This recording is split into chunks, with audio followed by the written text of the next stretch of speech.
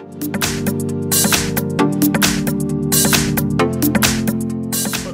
and following is an LG K30 from 2019, and today I'll show you how to perform a hard reset of the device through settings.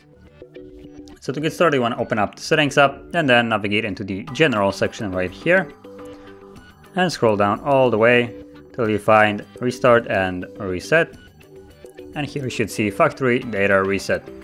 Tap on that and keep in mind, if you have some kind of pattern, PIN, password, whatever it is, it will confront you to put it in, to confirm it before you can actually reset the device.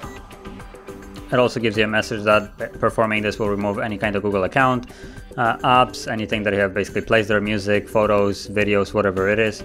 Basically anything that as a user you have placed there or captured with the device. So once you are ready, you can tap on the set phone and then delete all.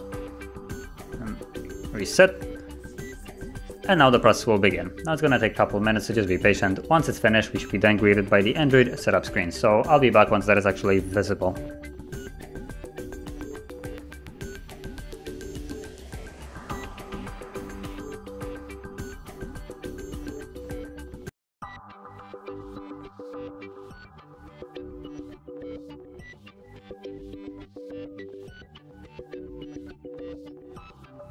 And as you can see, now the process is finished and you can set up your device as however you like.